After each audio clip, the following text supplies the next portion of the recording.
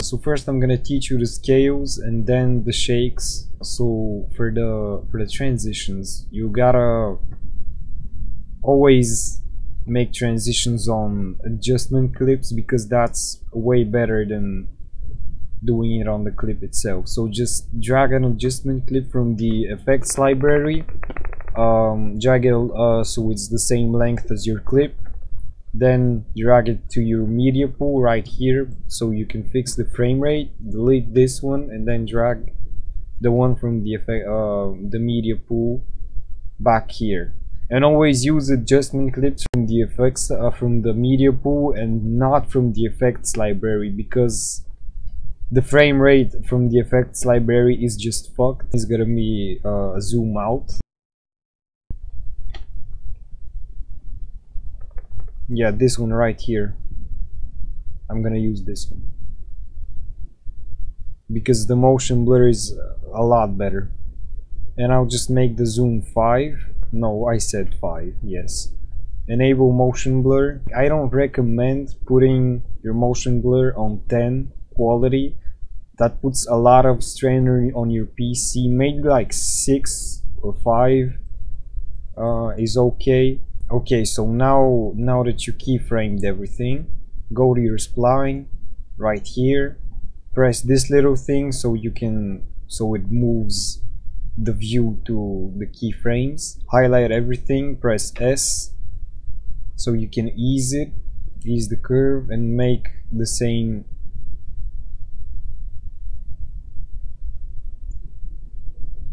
spline as mine. And then I'm gonna do a zoom in. I'm just gonna drag a second adjustment clip, put it on top.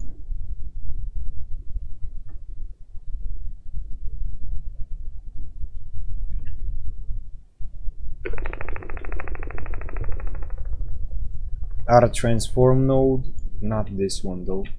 Keyframe close to the beginning at 1, and here at the end just press the right arrow key so it goes here and not here. You always gotta keyframe here and not here, because this is not the last frame, this is the last frame. And if you keyframe your movement here, it ends on this frame and it looks bad, because you can see the movement stops for a split second and it's really annoying.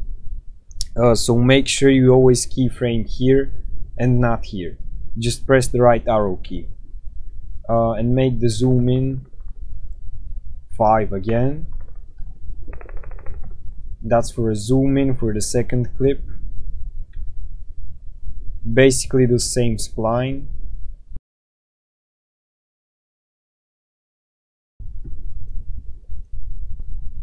See?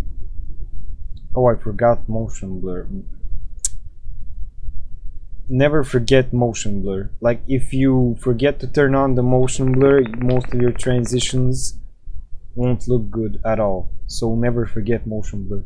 Okay, so for this zoom in on the second clip, just drag an adjustment clip above the second clip.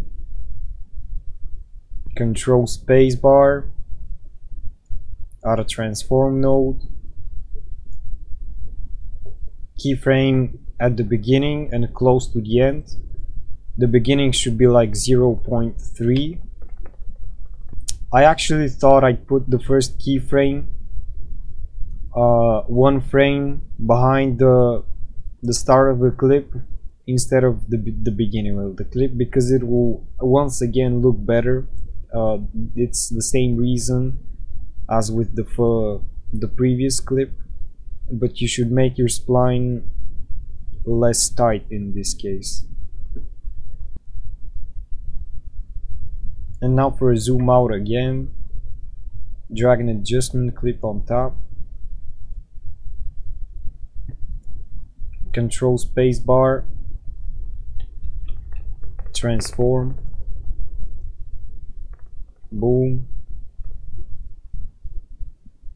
close to the beginning, keyframe the zoom at 1, make the edge behavior reflect, and then on this frame, not this one, on this frame, make the zoom 0.3 spline here, highlight everything, S,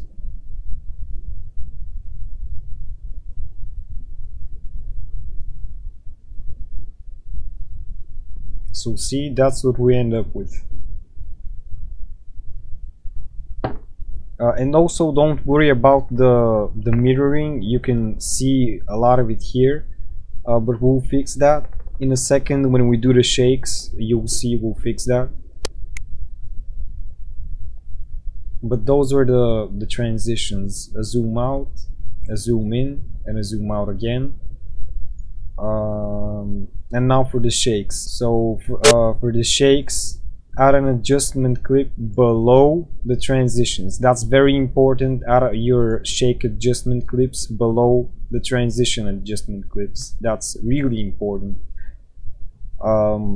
So for the first shake, add a transform node. This transform node can be the normal one, not the new one. It's whatever, just click here. Make the edges mirror, and keyframe the angle and center at the beginning, and make the size 1.2. That way, on both on our transitions and shakes, there won't be any mirroring. You'll see, because the clip is more zoomed in, and you won't be able to see the mirroring. You can also add black bars. I'll show you how to do that as well. But yeah, keyframe at the beginning, angle 6, center, just change the Y position to something like 500 and like 0.6, actually, that's good. Then at the middle, keyframe it to 0.4.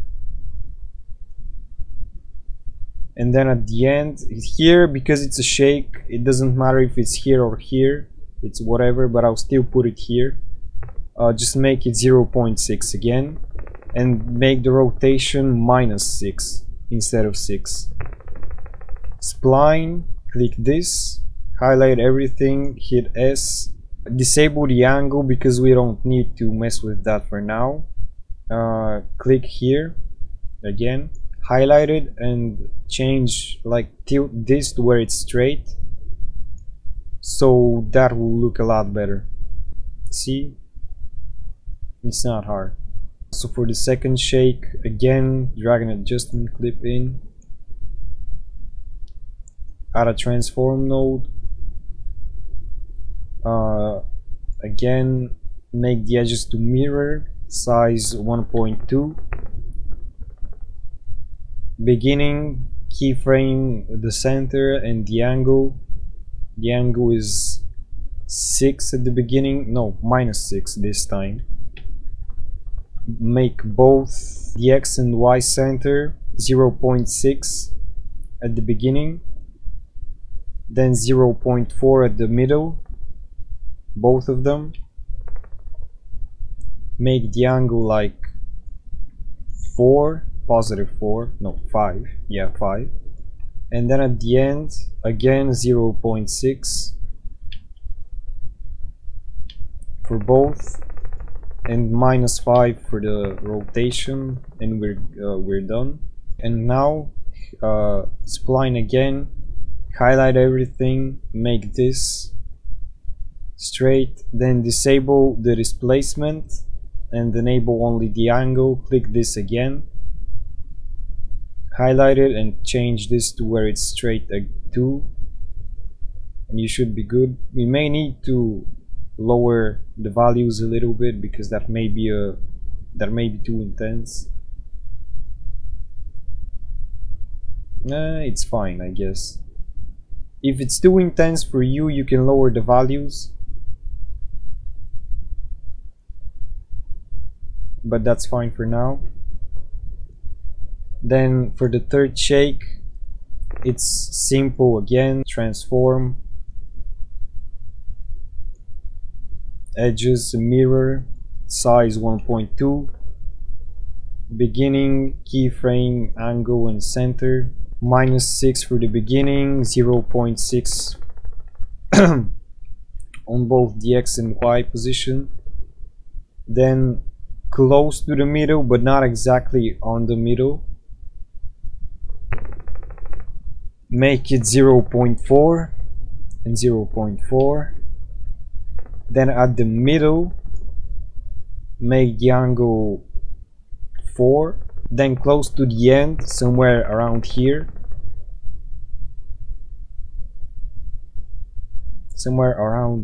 actually, make the center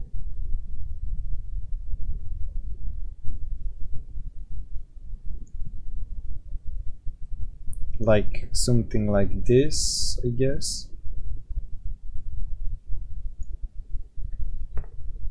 and then go to the end and click the right arrow 5 times, make this like so, something like this, and then make this like so, and -4 for the rotation. Highlight everything, highlight everything, make all of these sticks straight as well as the angle.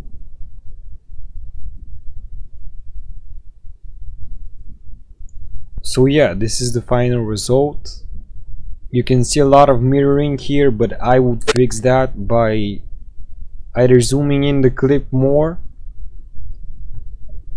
or just putting the beginning keyframe, which is 0.3 right now. I would put it at like 0.5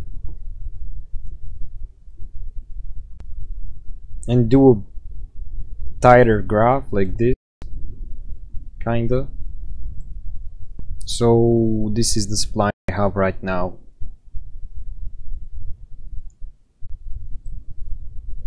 And that looks better because there is less mirroring. So yeah, that's about it. These are not the only shakes you can do. You can get very creative with shakes. Make sure not to put too high values, otherwise they will look very intense, like this one kinda. Here it's a little too intense. But you can be very creative with shakes. You can do a lot of things. Just experiment, feel comfortable experimenting and trying out new things. And, yeah, that was it from me. Hope I could help, and bye bye.